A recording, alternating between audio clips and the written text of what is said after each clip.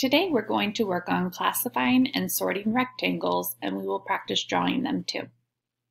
You will need the shapes from the previous lesson for today's sort.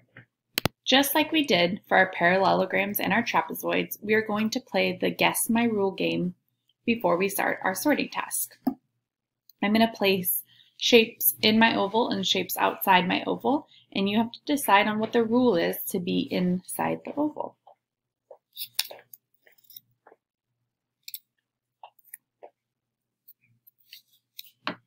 Can you guess the rule yet?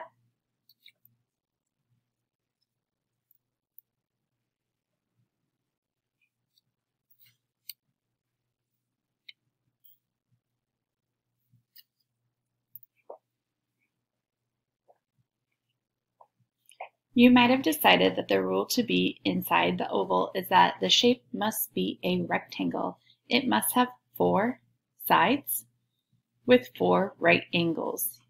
And I'm going to indicate that these are right angles by drawing my right angle sign. That's going to be your work today.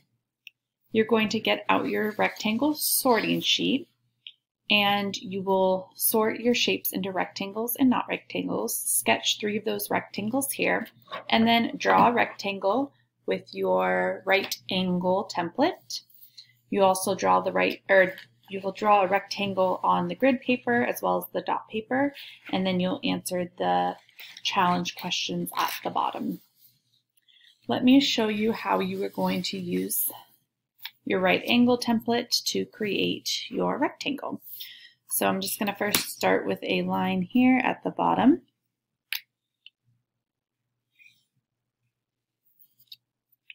And I'm going to put my right angle template there so that I can see that's a right angle.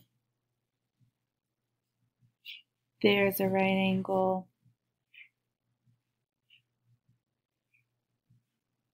Right there's a right angle, and then just double check to make sure, yep, that's a right angle there. So now I have to draw my lines.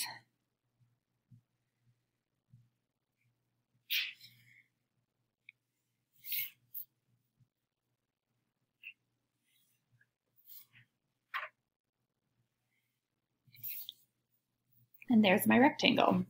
It's obviously much easier to use the grid paper or the dot paper because all the right angles are already created for you. So be creative and sketch as many rectangles as you can fit on this piece of paper. And try to vary your rectangles so they don't all look the same. Obviously, they'll all have 4 right sides and 4 right angles, or 4 sides and 4 right angles. But you can make them look a little bit different by changing the dimensions of your rectangles.